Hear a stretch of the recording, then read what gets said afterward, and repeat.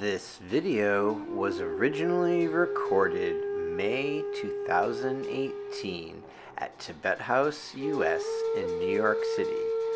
To watch the full archive recording, please visit tibethouse.us.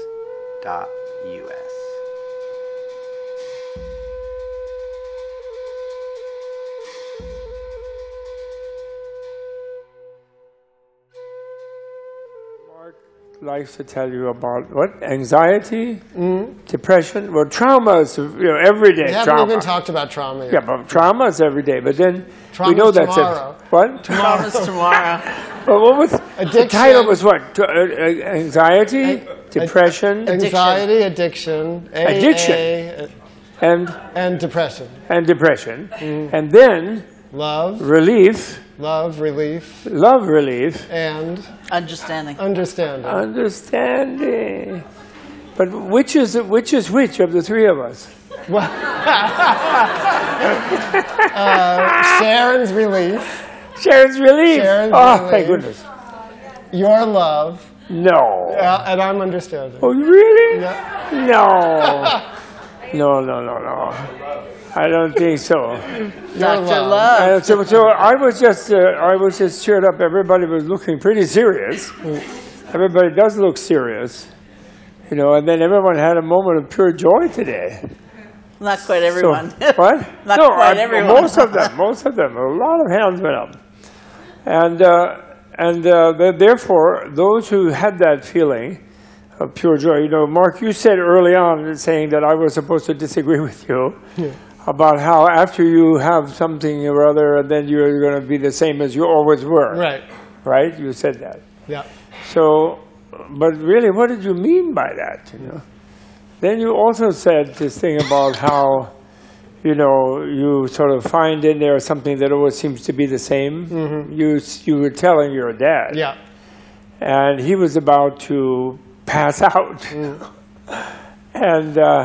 And definitely that's a situation where you drop out from feeling that that same point of view is in charge of things. Death is the ultimate one of those, the ultimate one. But actually, we all experience that right away. I'm always very worried about people who think they're enlightened. To me, that's a very worrisome condition. And I know a few of them, actually. And it's really problematic because then, you have to convince yourself that everything you do is just really great, unless you redefine enlightenment as meaning nothing different. And then I guess you can get away with it. In other words, if you think that therefore being enlightened means that you continue to be really stupid. Well, that's my excuse. My excuse is about understanding, not really about, well, you didn't put happiness in there at all. Relief, you said. Relief. Well, relief is happiness, right? Yeah, love is Buddha happiness. was careful. Well, no, love is not happiness. Love is wishing happiness on the people who you see as unhappy. Is that a state of happiness? But that's right. But you're right, and people don't say that.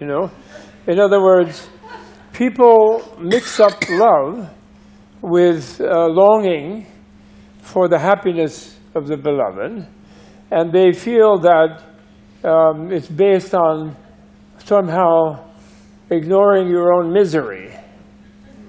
And then that way you can be loving, because then you just care about the other one being happy.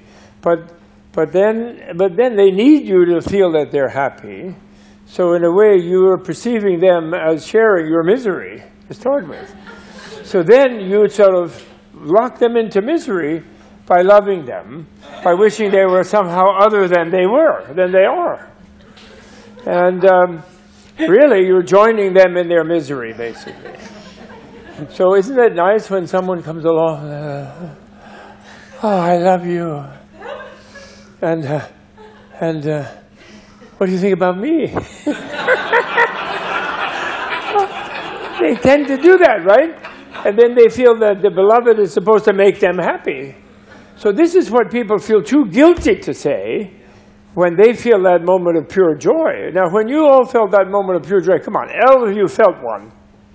Everybody felt a moment of pure joy. And then you looked around nervously because you were, what terrible thing is going to follow on that? Because you're brainwashed that joy is illegal. And it's unreasonable. And the real story is misery. I mean, look at the government that we have, you know. And not just us, you know. Then there's like Syria, there's all these terrible things. Then there's all past distractions and Holocaust and horrible genocides and oh, God knows what. Someone sent a picture. I had a picture on my phone today in between airplanes. I was in Chicago, you know, hoping to catch and expecting a miracle of my bag being shifted from one plane to another in 37 minutes. Which they did. They did it. I couldn't believe it. And that was a moment of joy. Although that was only because I was ignoring what is in my bag, which is a bunch of dirty clothes. Which have to be washed, you know. So, no, but I had...